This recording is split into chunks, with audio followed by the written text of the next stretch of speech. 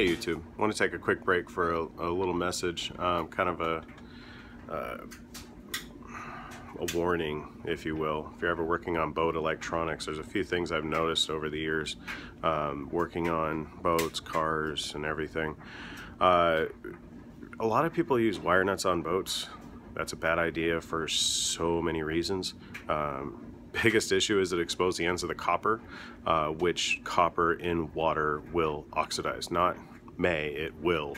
Copper turns green and then it gets worse, and then it's all bad. Then you pay someone, you know, like me, a lot of money to fix. Second thing is use a tinned copper. Tinned copper is more expensive, yes, but it is tinned with a layer of usually like almost like a solder. It's like a zinc or not zinc, lead and something. It's escaping me. Basically, it's like solder coated on the wire, and that helps knock down a lot of corrosion in marine applications. It doesn't matter where the wire is, in your gunnel, in your engine compartment, in the bilge. It doesn't matter. It's gonna get exposed to water, even if it's inside the quote-unquote cockpit area. So just make sure you're using tin copper. If you see green, that's it, buddy. You're pretty much done. Just make sure that you control it as much as possible. If you do have to use copper that is not tinned copper in a boat application, then make sure you seal as much of it as possible with a good silicone. Keep everything clean. That's pretty much it. A couple small things for installation purposes. Here we've got our boat all kind of set up, and there's my first mate. That's Willie. I'm Will. Hi. And that's the dopey dog. Yeah, that's the dopey dog. Called Lilo. Yeah, name's Lilo. So anyway, you can see kind of on our little pontoon boat here, we've got our radio, fish finder, little bench seat, dogs over here somewhere. All right. So in boat applications, please, please, please, do yourself a favor. Vibration is the #1 enemy for any kind of installation, so make sure you add these little cable clamps. This is going to help you out huge, because this is going to knock down most of the vibration in this wire slapping around. And then up in your mount, if you have something like this where it's connected into the device, then you're going to see that that connector is going to break down first.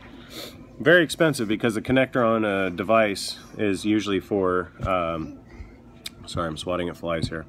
Connectors on devices are usually soldered into the main PCB, which in turn is a throwaway unit. So something like this cheap little Garmin, what the heck was that?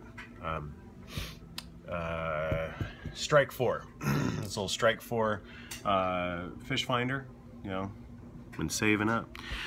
So something like that, it's a throwaway unit. It cost me 129 bucks, and the main PCB is probably a good 60% of that. So keep your vibrations down.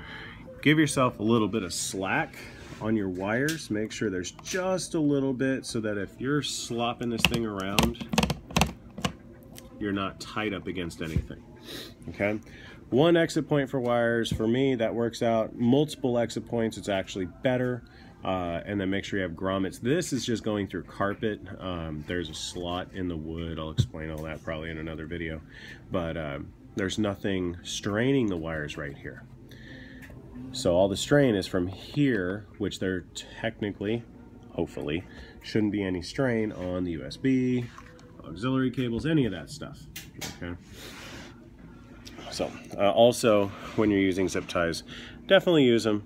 Use enough of them to get the job done, but don't use them in structural applications. Use your cable clamps. They're like $1 for 10. Come on.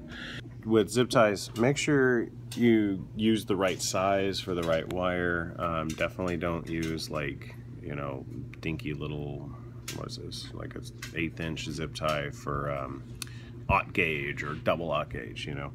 But don't use, you know, 1/2 inch thick zip ties on little tiny 18 gauge wires either.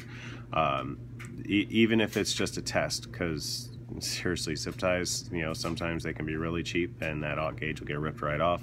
And inversely, you know, if you have a dinky little 16 gauge wire and a massive zip tie holding it on, you could actually be damaging the wire over time. So anyway, that's pretty much it as far as like my little public service announcement. Coming soon, I do hope to kind of introduce you to the boat, show you a little more about the electrical system. I am almost ready to take it back out on the water. My hope is to have the electrical done, all the electricals kind of wrapped up in here. Do have some speakers kind of hiding behind the dog there. Got a little switch panel. Just little things. So anyway, hope to see you guys again soon. Bye.